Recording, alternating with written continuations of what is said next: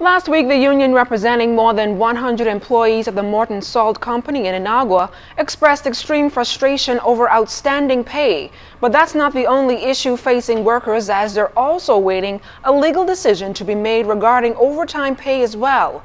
President Jennifer Brown and Vice President Adrian Lightbourne say they're both at their wits' end about what they term the unfair treatment the workers continue to receive from the company and the government.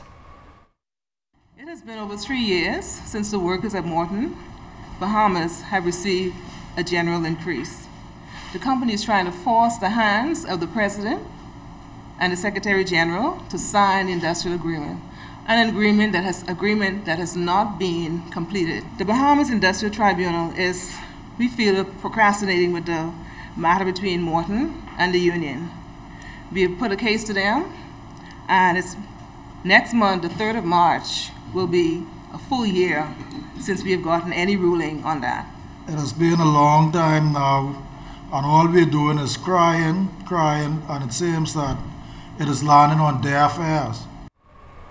The union leaders claim they have made numerous attempts for the Minister of Labor and National Insurance, the Honorable Shane Gibson, and the Labor Department to resolve these issues, but to no avail. As a result, they're now calling on the Prime Minister to intervene. The Bahamas Industrial Manufacturers and Allied Workers Union is an affiliate of the Trade Union Congress. Union Secretary General Tyrone Rock Morris says they fully support the BIMAWU, claiming the employees have been treated unfairly for many years. It seems as though once you are a foreigner in this country, you can get away with anything.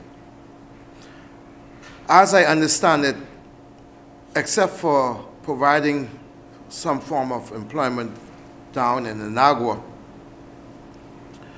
the Bahamas government and the Bahamian people aren't benefiting in terms of taxes for all of the salt that leave this country.